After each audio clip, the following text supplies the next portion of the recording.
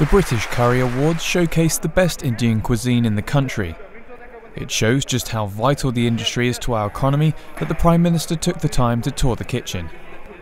But chefs like those he spoke to are in short supply since the government tightened immigration policy.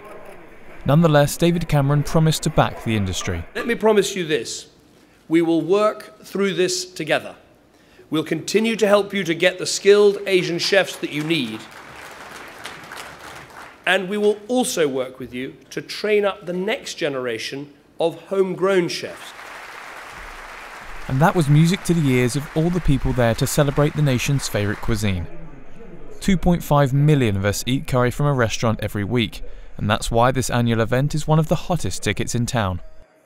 When you're away, wherever you are in the world, and you get back to England, the first thing we all do, we don't go, I want to go out for roast beef in Yorkshire, I don't want any chips, I just want to go out for a good old English traditional Indian curry, and we all do it. It's so part of our culture, isn't it? You know, good old British curry, it really is kind of intrinsic now. I'm a Yorkshireman trying to do curry, but there is some amazing talent in the UK now, and do you know what?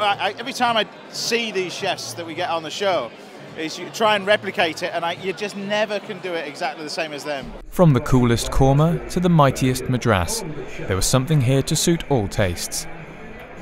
And the winner is, great suspense, Polish tandoori. And the crowd was full of curry connoisseurs, among them the owners of the nation's favourite takeaway. We are a family business and we've been running for 20 years, and to get an award like this, it's an achievement for the family as well as for us, and it's like, it's brilliant basically. This is the 9th year the event's been running, and curry's come a long way since the first restaurant opened in England over 200 years ago, and the journey continues.